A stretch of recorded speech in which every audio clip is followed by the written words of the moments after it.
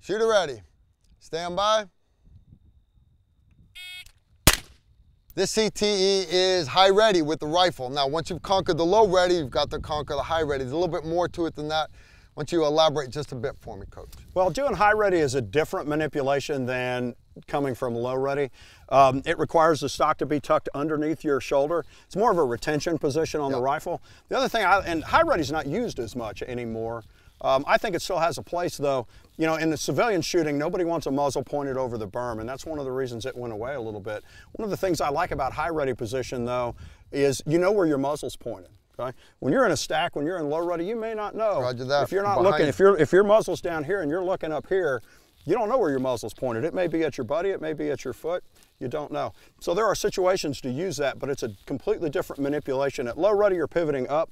At high ready, you're having to come out from underneath your shoulder, present the rifle forward, snap it back into your shoulder, get sights on target, manipulate the safety, work the trigger, manage your sight offset. And you also need to have that positive tension where you're pulling the rifle back into your shoulder to manage recoil. Okay, so you got a lot going on. There's a lot of movement. Now, that all said, for me, high ready is a lot faster than low ready.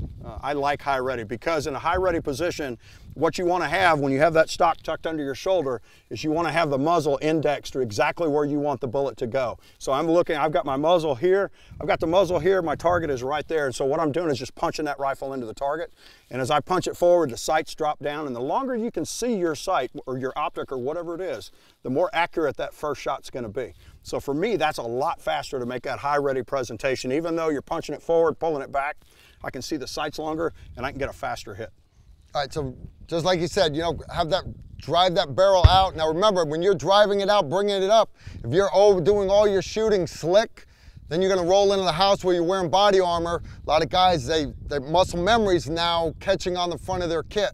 So practice getting it out far enough to clear that body armor and then lock it into that shoulder. All right, you gotta practice the way you fight. All right, what do you say we go shoot this thing? Just a fun one.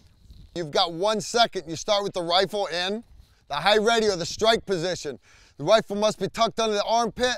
At the buzzer, you fire 1 shot at the designated high ready target. In this case, he's gonna be using the same dot he's been using. Shooter ready. Stand by. 0.78 seconds, not too shabby. Now, when you're doing this from the high ready or the low ready, remember we're at 7 meters here. You've got to think about that barrel optic offset. Okay, you've got to remember that, all right? Especially when you're trying to T-box that person. Nicely done, Coach, nicely done. Thanks for watching. If you like this video, make sure to like, comment, and subscribe. Also, make sure you follow us on Facebook, Instagram, and Twitter so you don't miss out on anything.